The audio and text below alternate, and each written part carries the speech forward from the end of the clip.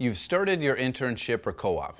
You're liking the work, you're getting along with your coworkers, but there's one person you really want to impress: your boss.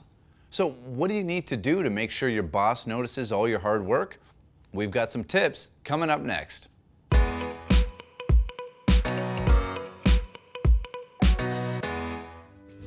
Okay, so at this point you're already working at your internship. But if you're serious about getting a reference or even a full-time job at the end of it, building a solid relationship with your manager is key. Luckily, building this relationship won't be all that hard. First off, the basics. Make sure you arrive at the workplace on time. Every day, no excuses. In fact, pay attention to when your boss arrives and make sure you arrive before him or her. And if you want to score extra brownie points, try to leave the office when or after your boss leaves for the night. This shows dedication and your willingness to go the extra mile. Likewise, be sure to mind how you look. If you're working an office job, have a solid business suit or business casual outfit ready every day. Or if you work on a construction site, make sure you're dressed, ready to work with all your tools ready to go. So once you've got these basics down, the next thing to check is your attitude.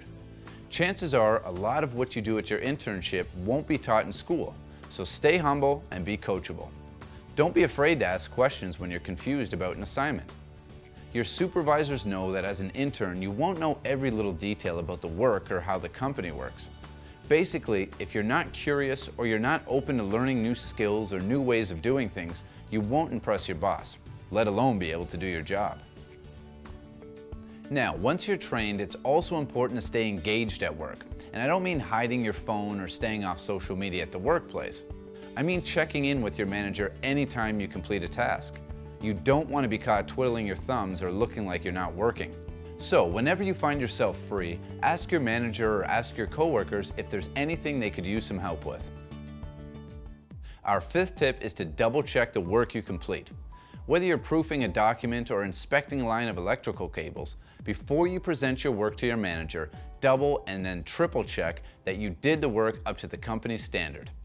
Remember, you'll usually be given easy work to start, but constantly handing in easy work that's filled with errors can see you end up not getting hired. Finally, pay attention to your boss and talk with your coworkers. Get to know your boss's management and communication style. Learn when to approach them and when to stay away. And most of all, be loyal and do whatever you can to make your manager look good and make their day go by easier. They'll notice and they'll look after you in return. Thanks so much for watching this Rank My Internship video, and remember, you can find a ton of internships and internship reviews at rankmyinternship.com and .ca. Also, be sure to leave a comment below to tell us what you thought about today's internship tips. Maybe you have a couple of your own that you'd like to share. And if you have any questions about this video or have requests for future videos, please let us know. We'll do our best to answer everybody. In the meantime, if you like this video, please click the like button or share it with your friends. And don't forget to click the subscribe button just down below.